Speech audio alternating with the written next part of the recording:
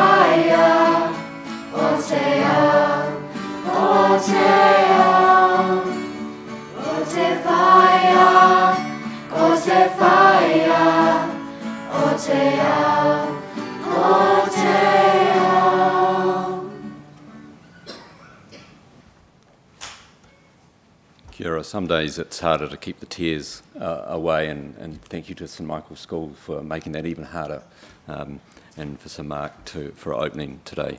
I'd like to invite Minister Brownlee to come up and announce the design that is selected for the Canterbury Earthquake Memorial. Minister.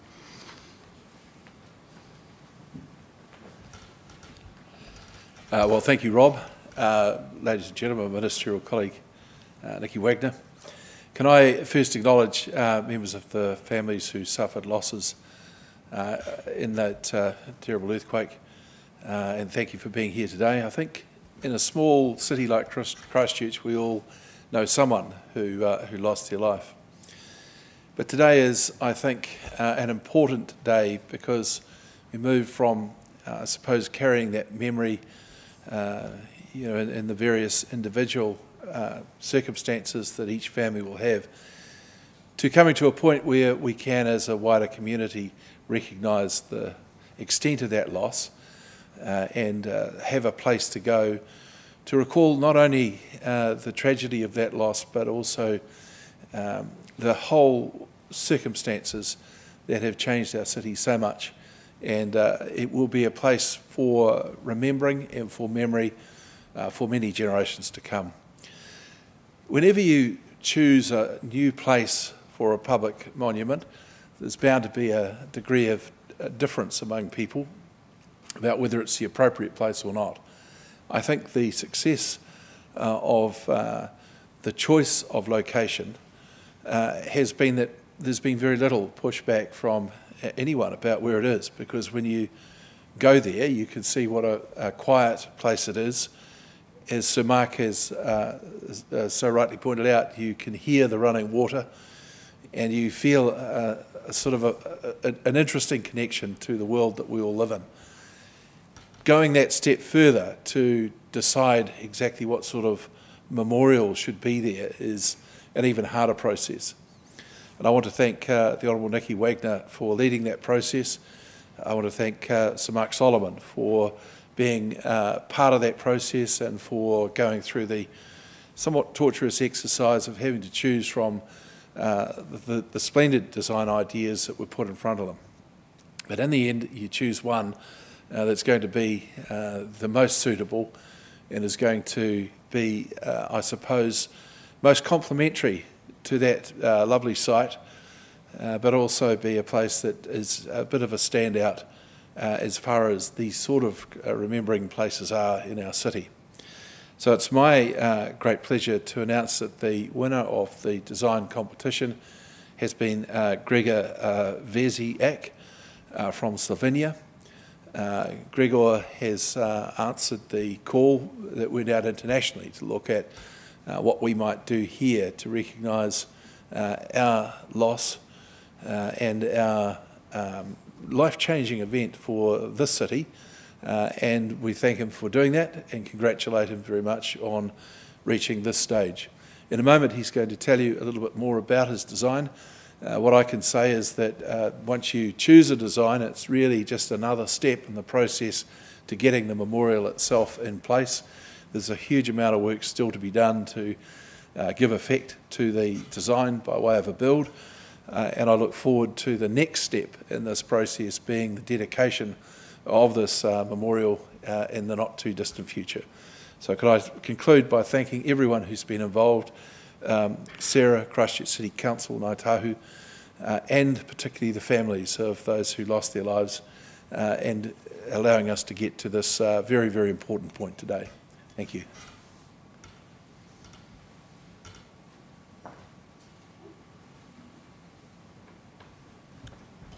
So I'd like to introduce you to Grega, the designer of the design that has been selected for the Canterbury Earthquake Memorial. So Grega's from Slovenia, and I'll ask him to say a few words in a second, but first of all I'd like to tell you a little bit about the design. I want you to imagine that it is a journey which starts on Oxford Terrace by the Montreal Street intersection, and that you drop down some steps or some ramps down to a low place beside the river, and you walk along the memorial wall alongside the river, a 150-metre long curving walk. Alongside you are the names and the acknowledgements of those who we lost, those who were so brave in helping those who were hurt, and of course those who are hurt and those who are injured, and indeed all of us that we have experienced through the earthquakes. You will then be able to walk over a new bridge to the north side of the river, where we'll create a small intimate space, particularly for the families who lost people in the earthquake, to go there and remember and to look back across to the memorial wall. It is, we believe, a beautiful acknowledgement of everything that we have been through. What I like to do is ask Grega about the things that he sees that need, with the families, further work to further develop the design, because with memorials like this, the beauty is in the detail and the acknowledgement is in the detail. So Grega, perhaps if you could talk about the ideas that you might have around the North Bank for the families area.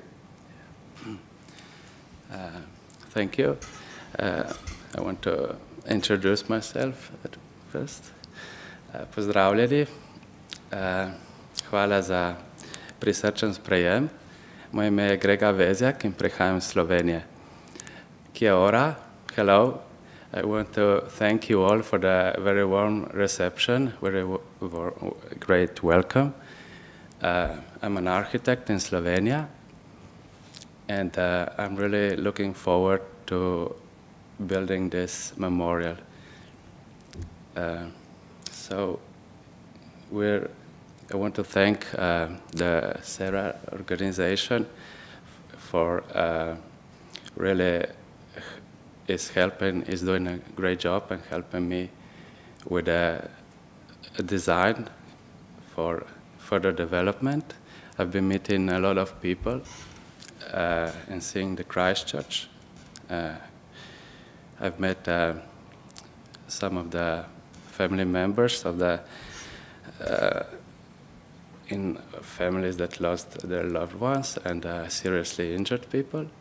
And I'm looking forward to talking with them in the future and working together for the detailed design and for the development of this project. Thank you. Thank you.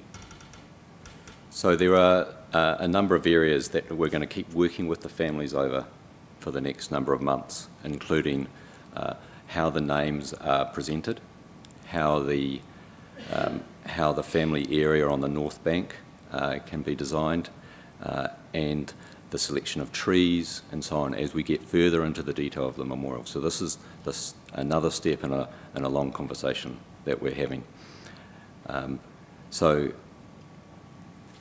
I think that's all I'm going to say at this stage. But in closing, what I would like to do is particularly thank and acknowledge the 5 unsuccessful designers.